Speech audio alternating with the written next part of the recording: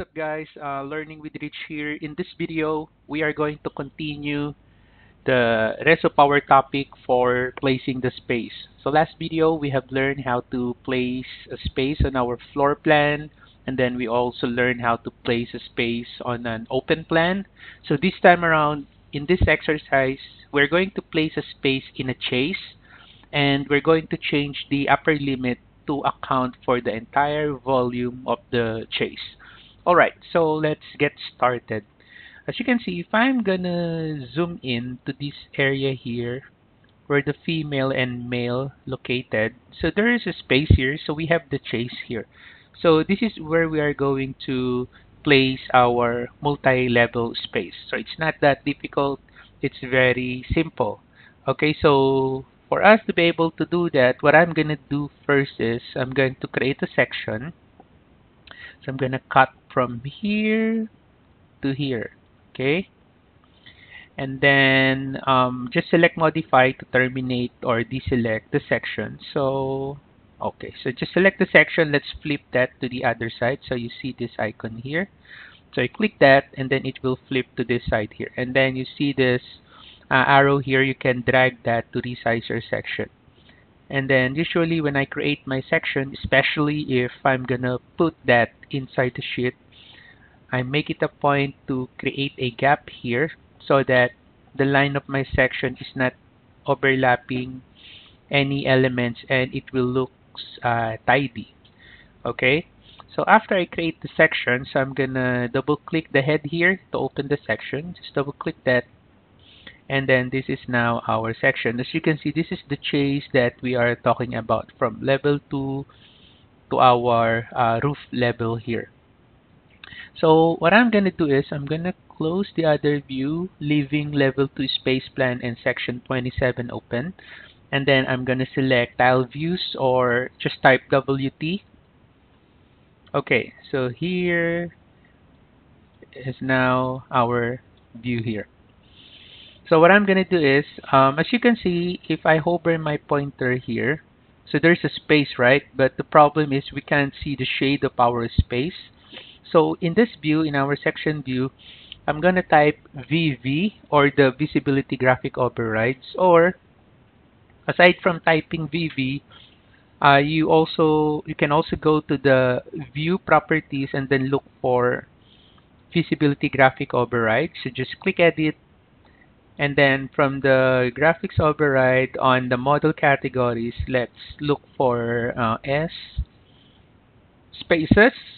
Just expand that and then just tick the interior and then the reference, and then just select OK, so that you'll be able to see now the spaces. So this is where we are going to place the space. Okay, so I'm now going back again here on our level 2 space plan. So let's start placing the space. Alright, so again, you know that already. Just go to the Analyze, and then after that, select Space.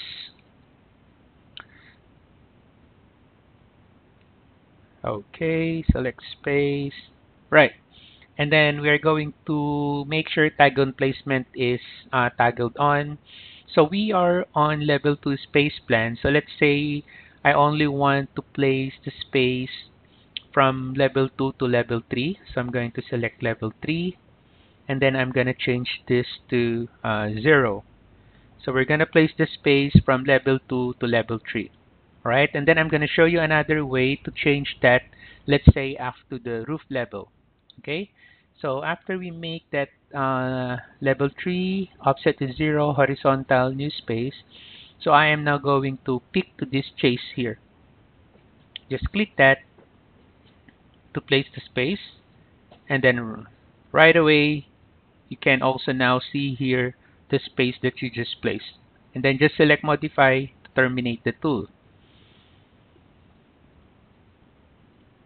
Alright, now the next thing that we are going to do is let us modify the chase that we have placed. So on my section, so I'm going to select this space here, and then from the properties, let's change the name. Okay, so this will gonna be a chase.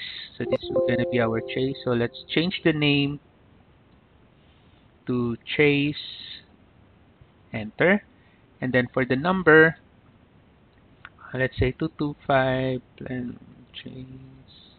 Okay, so PC, and then apply. Okay, so it's now updated here. So if you have time, you can just tidy up your tags here, because as you can see, it's now too crowded to this place here. Anyway, after we place or modify our space, the next thing that I'm gonna do is, let's say I have changed my mind. I want to put my space here up to the roof level. So what I'm gonna do is, I'm gonna select the space here, and then from the properties, by the way, I can also drag like this, okay?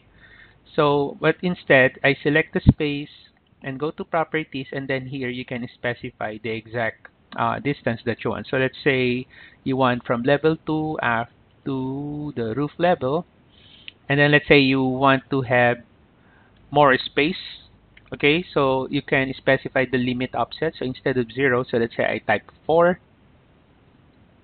enter, and then I'll just apply, and there you go. So it's now updated here. Okay, so as you can see, bounding elements such as the walls, floors, ceilings, and roofs, it defines the extent of the space volume used in calculations.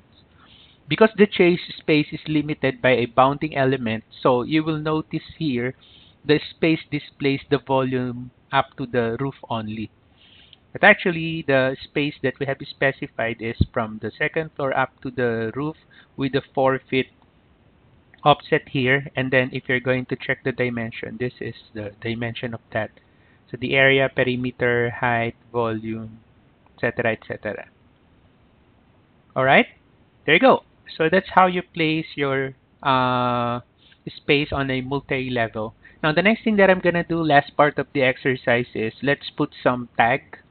So I'm going to select level 3 space, and then let me just maximize this one. So we're going to place tag here.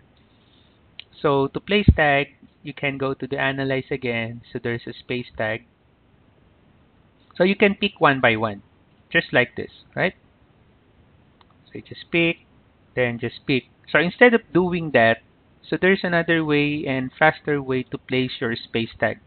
So instead of picking one by one the space, so you can just go to the annotate tab, and then there's the tag panel, and then just look for tag all. So just click tag all, not tag tool, and then from that dialog box, just tick the space tags, and then you can select here the type of tags that you want. It can be space tag only, space tag with area, or space tag with volume, which is what I'm gonna use. Okay, so I'll just check that one, and then I'll just select here OK, and let us just wait. There you go. So we just place all the space tags that we needed to this level. Okay, so now in this exercise, you have created a plenum level and a corresponding floor plan view. And then we also use the space separation lines to create a newly fully bounded area that was part of a large area. And then we also learn how to place spaces for various types of the areas. And then in our next exercise, in our next video, we're going to learn working with zones in order to control the spatial environment and perform an accurate heating and cooling loads analysis if ever you're going to use the heating and cooling loads feature in Revit. Okay, but for now, thank you for watching, guys. Have a nice day.